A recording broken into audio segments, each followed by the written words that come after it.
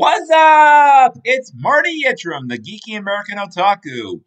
I'm actually working on 2 videos as we speak, and one of them is actually related to this one. Sort of. Okay, so get ready first for a new episode of 15-minute game show reviews.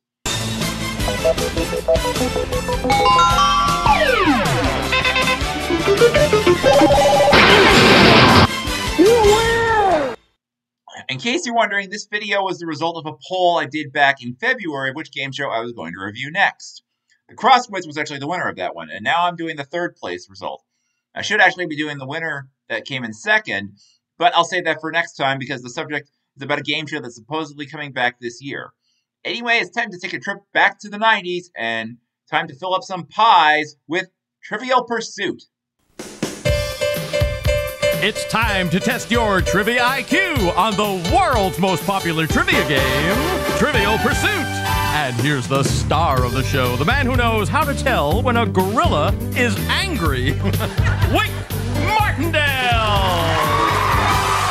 Thank you very much, Randy West. Welcome, players. Thank you so much. Welcome to the television version of Trivial Pursuit. You know, I saw both the old and the new version of King Kong, so I'm something of an expert on gorillas. Did you know that you can tell when a gorilla is angry because he sticks his tongue out at you? It's true. Try it. Try it. And I've also heard that if he's really angry, he goes, na, na, na, na, na, na. Try it. You'll like it. Yep, more than 30 years ago, there was a game show based on the world's most popular trivia board game. Trivial Pursuit has been around since 1981, and it sold like hotcakes. This was not the first attempt at turning Trivial Pursuit into a game show, by the way.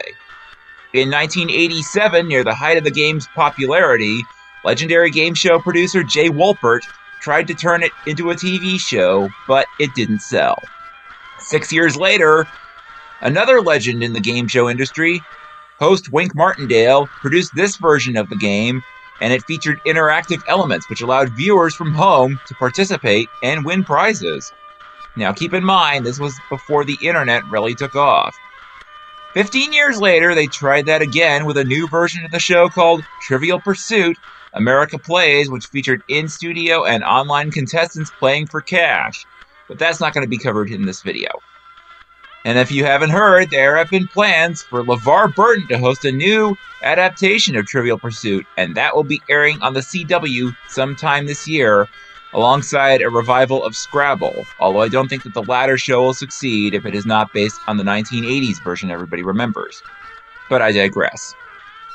Trivial Pursuit premiered on June 7th, 1993 on the Family Channel, now Disney-owned Freeform. The last first-run episode supposedly aired on September 3rd, 1993, but reruns aired until March 4th, 1994, and then again until September 7th of that year until July 14th, 1995. There was also Trivial Pursuit, the interactive game, which was part of the same hour, where the Family Channel aired a block of reruns of other game shows, including the 1986 revival of The Crosswits, which was my last video review, Let's Make a Deal, Split Second, Name That Tune with Jim Lang, and Face the Music. The interactive game ended production as well on the same day as what Wink called Trivial Pursuit, the classic game, to differentiate the two, but it still aired repeats for the same time frame, although the interactive game was dropped for good on December 30th, 1994. There was also a pilot for a syndicated version that was taped in December of 1993, but unfortunately not enough stations picked that show up. But since Wink would put that on his YouTube channel, I will be talking about that later. The host and producer was the one and only Wink Martindale. Born Winston Conrad Martindale in Jackson, Tennessee in 1933, Wink's career began in broadcasting at the age of 17 at a local radio station. He then hosted mornings at WHBQ in Memphis while he was a college student at Memphis State University, graduating with a Bachelor of Science in 1957. And while working at the station, Wink ended up doing an interview with the king of rock and roll, Elvis Presley, in 1954. In 1959, Wink recorded a spoken word version of the song Deck of Cards, which reached 7 on the Billboard charts and even appeared on The Ed Sullivan Show. He later got a job at WHBQ-TV in Memphis, where he first hosted a children's show called Mars Patrol and then Teenage Dance Party. Essentially, they're a local version of American Bandstand, where his longtime friend, Elvis, made an appearance in 1956. In 1964, Wink hosted his first game show, What's This Song?, which ran for a year on NBC. His first successful game show was the blackjack-themed Gambit, which ran on CBS from 1972 to 75, and was revived in 1980 as Las Vegas Gambit on NBC, running for 13 more months. Wink's most famous game show by far was Tic-Tac-Dough, which ran from 1978 until 1986. Wink left in 1985 when he started his own production company, Wink Martindale Enterprises, and hosted his own series, Headline Chasers, co-produced by Merv Griffin. However, this show only lasted one season. He would, however, create a more successful series, Bumper Stumpers, which aired in both the US and Canada, and was produced in the latter, and ran for 3 years, from 1987 to 90. Other game shows he hosted included a revival of High Rollers, which I reviewed on my channel many years ago, The Great Getaway Game on the Travel Channel, fellow interactive games Boggle, Shuffle, and Jumble, which aired on the Family Channel after Trivial Pursuit ended, and the popular Lifetime series Debt. Wink received a star on the Hollywood Walk of Fame in 2006, and he also appeared in many commercials in the 1990s, 2000s, and 2010s. In 2010, he hosted what is currently his final game show to date, Instant Recall on the Game Show Network. He even made an appearance on Adult Swim's Eric Andre's show in 2013 and appeared on Game Show Network's The Chase in 2014 and in 2016 as a minister on The Bold and the Beautiful. In 2021, Wink began hosting the nationally and internationally syndicated The History of Rock and Roll, a 2-hour weekend look back at music from the 1960s, 70s, and 80s. Finally, in 2014, Wink started his own YouTube channel, featuring episodes of game shows, game show pilots, rare clips from various game shows, and a lot more. So Wink Martindale is almost 91 years old, but he is showing no signs of slowing down. He is the man. The announcer was Randy West. Born in New York City in 1953, Randy was mentored by longtime Mark Goodson Bill Todman announcer Johnny Olson after they met in 1971 when he was a contestant on the syndicated revival of What's My Line. Randy was a disc jockey before becoming a game show announcer. Following Johnny Olson's death in 1985, his family entrusted Randy with the many mementos, photos, clippings, awards, and scripts that Johnny had saved during his 50-plus year career in broadcasting. An extensive tribute to Johnny Olson is included on Randy's personal website, as is a separate tribute to Rod Roddy, who died in 2003. Randy even wrote an autobiography about Johnny Olson called Johnny Olson, A Voice in Time. Randy was also a contestant on game shows, including the aforementioned What's My Line, Face the Music, Hitman, where he was the show's final champion, Press Your Luck, All-Star Blitz, Sweethearts, and the 1990 revival of To Tell the Truth. Trivial Pursuit was actually the first game show I remember hearing him announce, in addition to the other Family Channel interactive games a year later. He later announced Wild Animal Games, also on the Family Channel, which introduced the world to Ryan Seacrest, Hollywood Showdown, Supermarket Sweep during the PAX years, The Big Spin in California, the Newlywed Game revival on the Game Show Network, and he was the voice of Mr. Game Show on GSN's Game Show Moments Gone Bananas, a blooper series hosted by Ben Stein.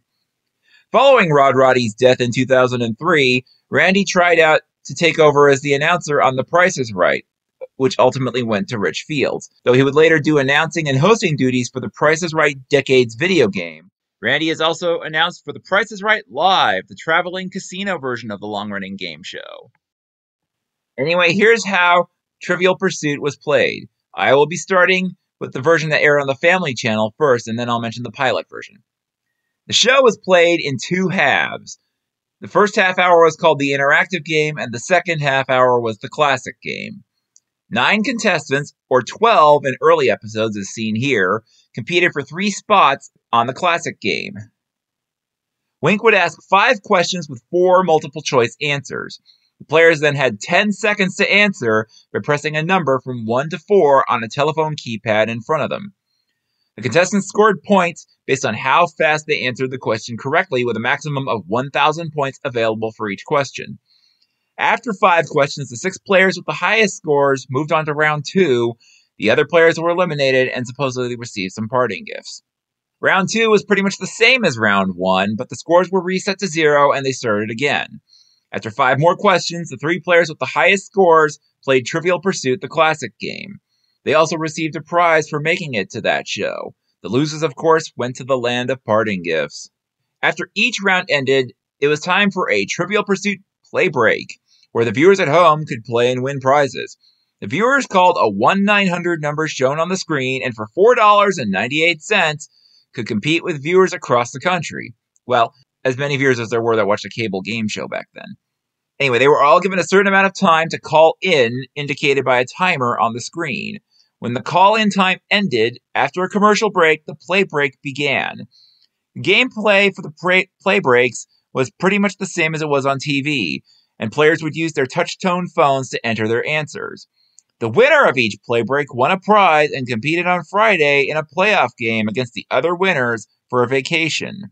They also had what was called a playoff payoff on New Year's Day 1994, which took place during an 11-hour marathon of Trivial Pursuit hosted by the Winker himself. All the playoff winners up to that point competed in a tournament for the grand prize, a brand new Ford Explorer, which was won by Elisa Standow of Los Angeles. The second half of the hour was Trivial Pursuit, the classic game, which was more of a traditional game show. The 3 winners from the first half competed for a chance to win cash and a trip. As in the board game, the object is for each player to fill in all of the colored wedges on a large pie-shaped token on the front of their podiums. Each wedge is a different color and represents a different category, with the contestants needing 2 correct answers to fill a wedge. On the show, red replaced the brown-colored wedge from the board game, which is now purple. In the first 3 rounds, each player received 2 turns consisting of a category choice followed by a question asked by Wink. The player at the leftmost podium went first in round 1, and they moved down the line after each question. A correct answer lit up a half wedge, but an incorrect answer gave the 2 opponents a chance to ring in and steal the half wedge with a correct answer. Play then moved on to the next contestant in line, regardless of whether or not the half wedge was claimed, and the category that was selected was now out of play. In round 1, the 6 classic genus categories were used. Wink, what are they? And the categories will be geography, entertainment, history, art and literature, science and nature, and sports and leisure. After all 6 categories were exhausted, they moved on to round 2. Originally, round 2 was played in 2 halves, but in later episodes, it was treated as a separate third round. In the first part, the categories were either about the movies or about television. The movie categories are settings, titles, off-screen, on-screen, production, and portrayals. And the TV categories are classics, sitcoms, drama, kids and games, stars, and wildcard. The player at the middle podium went first. After the categories were cleared, the second half of the round, or round 3 and later episodes, began, and the categories would come from several different versions of Trivial Pursuit. I'm not going to go through all of them because that would take too long. But in early episodes, I'll mention that the questions would relate to a certain year or decade in history, and the player at the rightmost podium began this round. Round 2, or rounds 2 and 3, included 3 special questions called bonus questions, hidden behind 3 of the categories, usually 1 in one half of the round and 2 in the other. When chosen, the player who answered an audio or video question correctly had the opportunity to answer a follow-up question, which awarded $100 cash, there's to keep win or lose, and another half wedge in the color of their choice with a correct answer. Like a regular question, the first part of the bonus question was open to the other 2 players if the player who chose it missed. But if no one got the first part of the bonus question, the follow-up was not asked. The final round again used the traditional genus categories as in round 1, but this round would be played in a different manner. The round started with Wink asking a toss-up question, and the first player to ring in and answer correctly was given control of the game, keeping control as long as they kept answering questions correctly and earning half wedges. But if the player in control missed a question, the question turned into a toss-up for the other 2 players, and the one who answered it correctly received control and that half wedge, if it had not already been filled on their pie. If nobody answered correctly, another toss-up was played to determine control. The round continued in this manner until either a player completely filled in their pie and won the game, or time was called, whatever happened first. A warning tone would signal that there was 1 minute left in the final round if it occurred. If time was called, the player who had filled in the most wedges in their pie was then declared the winner. The winner picked up an additional $500 in cash and won another prize and advanced to the Trivial Pursuit Challenge round. The runners-up each got an additional parting gift and any cash won from bonus questions. In the Trivial Pursuit Challenge round, the day's winner needed to correctly answer one question in each of the 6 genus categories within 45 seconds. Each category was played one question at a time in sequence, starting with geography and ending with sports and leisure. Answering a question in a category correctly caused its respective wedge to light up in their pie. Answering incorrectly or passing left the wedge blank until a question was answered correctly. After Wink asked a question in all 6 categories, he'd go back and start the sequence again. Although in early episodes, he'd say that they would ask new questions in any categories missed. Each wedge lit up awarded the contestant an additional $100. If the champion of the day managed to fill up the pie within the time limit, they won an additional $1,000 and a vacation. If there was extra time at the end of the show, an audience member was called up on stage and given the opportunity to answer multiple choice questions, kind of like on the interactive game. The questions were worth $20 apiece, and the game ended when time was called, usually after 5 or 6 questions. Now we'll talk about the gameplay for the failed pilot.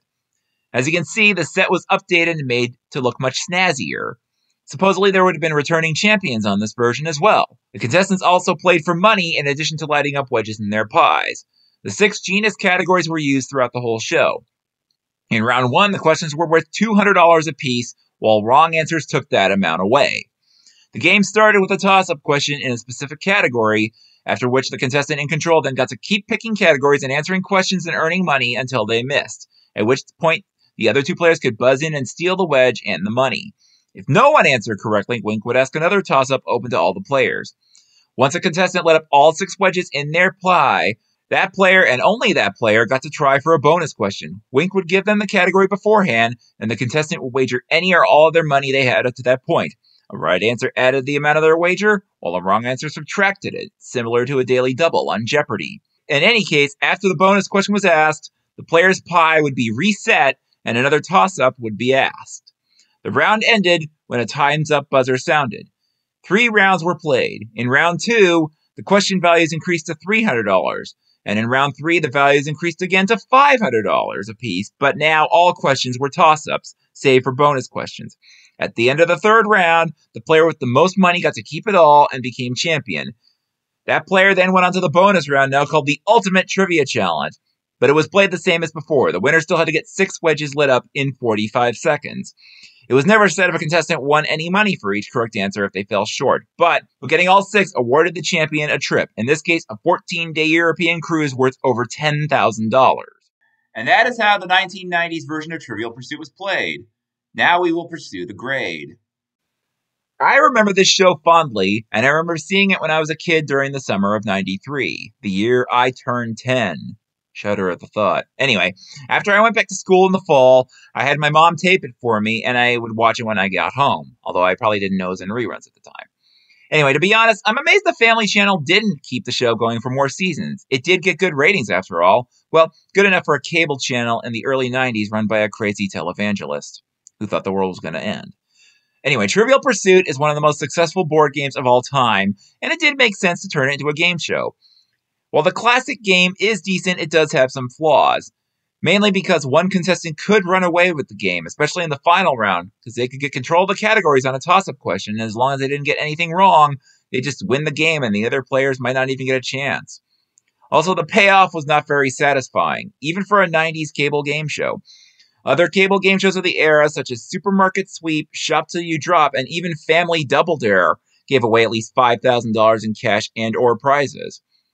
It was also possible for the winner to walk away with less than $1,000 if they didn't do well in the challenge round. I personally think the winner should have gotten $1,000 for winning the front game, and the challenge round should have been played for $5,000 cash. I actually think the unsold pilot was an improvement, as the contestant could win over $15,000 in cash and prizes in one show. Also, the gameplay in the pilot seemed more competitive and faster paced than what actually aired on TV. It's a shame that this version didn't get picked up. However, it was still better than the interactive game as it was a more traditional game show. The interactive game may have been innovative at the time, but it just seemed kind of mediocre in retrospect at best. In fact, it simply served to get people to try out for the play breaks, which was the whole gist of the... Now, this is the part where I normally talk about how I would revive the show if I had the chance, but we all know it's coming back on the CW sometime this year, and it's going to be hosted by LeVar Burton. It's not known how it will be played, but here's how I hope it'll be done. In fact, you'll be able to see how it might work in an anime-style game show video coming soon, where I do all the voices of the characters. But I will best describe it to you here if you're not patient, or you don't want to see or hear me do bad voice acting, so I can spare you my embarrassment. Basically, the format would be the same as the pilot that Wink tried to sell to syndication in 1993, but with a couple of changes. There would be 3 new players each episode with no returning champions. And instead of 3 rounds, they'd play 4. The first round would use questions from the 6 genus categories and would still be worth $200 apiece. Incorrect answers took that amount away. Filling up a pie would still have that player get to double their money with a bonus question, and the contestant would also receive a prize for filling up their pie. Theirs to keep, win, or lose. And the prizes would change each round, and it'd be available for all contestants to win. In round 2, the questions would increase to $300 apiece, but the categories would change to questions from either the movies or TV versions. In round 3, the questions will again increase to $400 apiece, and categories would change again and would be themed to a certain decade or a historic era. The 4th and final round would go back to the genus categories. All questions would be worth $500 each, and all would be toss-ups, save for bonus questions. The player with the most cash at the end won the game and kept all their money. The runners-up would each get a $1,000 consolation prize, to cover their expenses while they're in LA, but they would otherwise get to keep whatever prizes they won along the way. The Trivial Pursuit Challenge round was the same as before. The winner still had to get 6 wedges lit up in 45 seconds. And for every wedge lit, they still earned $1,000, but getting all 6 won an additional $25,000 in cash. Anyway, that's my most recent episode of 15-Minute Game Show Reviews. Remember to subscribe to my YouTube channel, hit that like button down below. Be sure to follow me on Instagram and on Spacehey, and I've got more videos coming soon. I'm Marty Itchram, the Geeky American Otaku, and I will let LeVar close me out. I'll see you next time.